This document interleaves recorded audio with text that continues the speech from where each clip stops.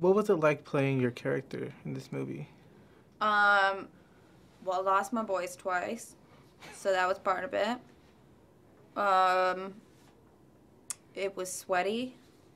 It was really, really, really hot when we were filming. And so those scenes where I am profusely sweating is not makeup. That is full on my perspiration. You can pretty much smell it from the theater. It's bad. Was it just the heat, or some of the film looks like it's kind of tiresome? Did you get to... Oh, yeah. No, that's part of it, is I'm, like, jumping around, like, eating plastic steaks off the ground and weird stuff. It was interesting. What kind of stuff were you able to do, seeing as I read that there was a lot of ad-libbing in this? There was a ton of ad-libbing. It was a lot of fun, though, too. My favorite thing was to go in and out of character real quickly. So, in and out of the demonic character, I should say. It's like, so I'd be talking to Marla and blah, blah, blah, blah, blah, blah, and then all of a sudden be like, possessed. But better than that.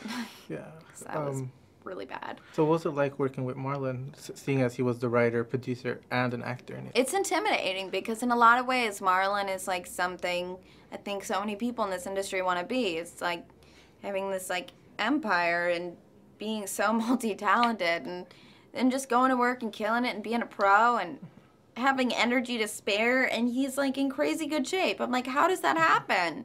You and Jamie are hilarious and hot. Not fair. It's a lovely scarf you're wearing. It's a sash, you know what I'm saying? Yeah, I'm selling these. This is a part of my new clothing line, Jesus Pieces. And I got like the shoes that the Pope be wearing. I love her, suede, green, brown. And the Pope hats? I can't keep them. You know niggas love me. Okay, you know what? That's enough. Thank you so much. That's great. Can we help my daughter, please? Yeah. She was a really white girl on me. Oh my God. I was like, whoa. All right. Calm down, man. Whoa. Y'all some crazy ass. Man, y'all thought I was gonna shoot this bitch? I'm just gonna pistol whip her until she weakened. What was it like working with Jamie then? Working with Jamie was amazing. She is so funny on and off screen. Yeah, I really love her. How was the dynamic between you and Jamie, seeing as she has to play your mother? Yeah, I mean, it was not mother-daughter at all. Like, I feel she's pretty inappropriate, I'm pretty inappropriate, so we got along. But, you know, she definitely is a pro. I was impressed every day working with her. So seeing as you're both kind of inappropriate, did that ever, come into conflict, or did that add to the story? Oh, no, it was not a conflict in this movie. Inappropriate, bring it on.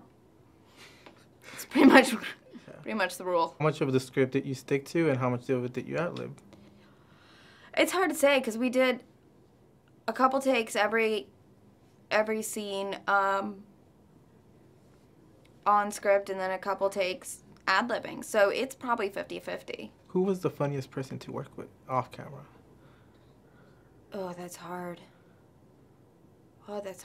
I can't pick who was the funniest, but, I just was really in the mood to do something fun and lighthearted and just something that I would really enjoy filming, and that was exactly what this process ended up being. There's a lot of big names in this cast.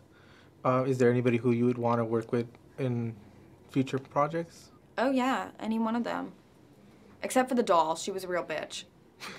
How was it working with a doll? Oh, I didn't work with her. You didn't? She wouldn't come out of her trailer when I was around.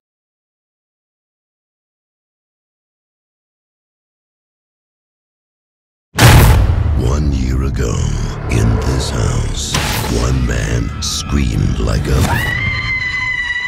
What are you doing? Bitch, there's a ghost in the house. Deuces! I don't know about this place, baby. You said that about every house we looked at. This one's different. I just... No, this one is perfect. Come on, Charlotte Jean. It's like he's scared to come in the house. Call 911. Tell him the dog is white. Tell him the dog is white. Oh! It's happening again, Doug. I need your help. Hell no.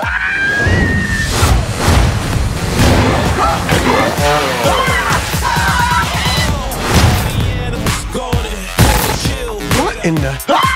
You wouldn't know anybody with an auto body shop, would you? Are you serious, bro? Contrary to popular belief, all Mexicans don't have body shops, man. Well, you think we all have lowriders with a freaking Mexican horn? Take it easy, Malcolm! Where you going? Go to the swap meet. We're gonna get some chihuahuas.